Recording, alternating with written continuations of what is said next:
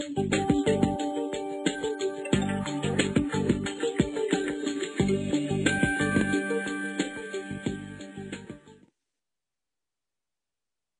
medical device life cycle typically starts with an idea.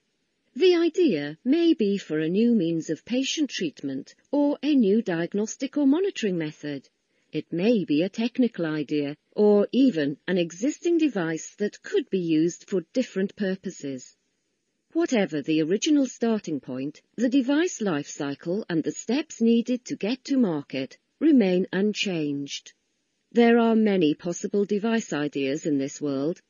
However, even if the idea is coming from a brilliant engineer or physician, or any other bright inventor, it is always wise to start with a reality check. Begin with due diligence that answers the question, is there a market for my device idea?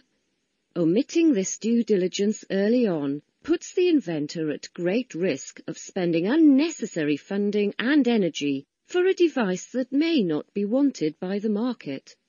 It is very important that during this process, the inventor or person conducting the due diligence has the necessary openness and self-critique. Many times, inventors or managers seek advice, but do not follow the advice. They may be right about their device idea, but very often, if the device is not what the clinicians need or want, it is very risky to continue the project. Now let us focus on the financial and related market aspects. It goes without saying that developing a medical device needs the necessary investment to do it right. We very often hear that clinical investigations are expensive and should be avoided at all times.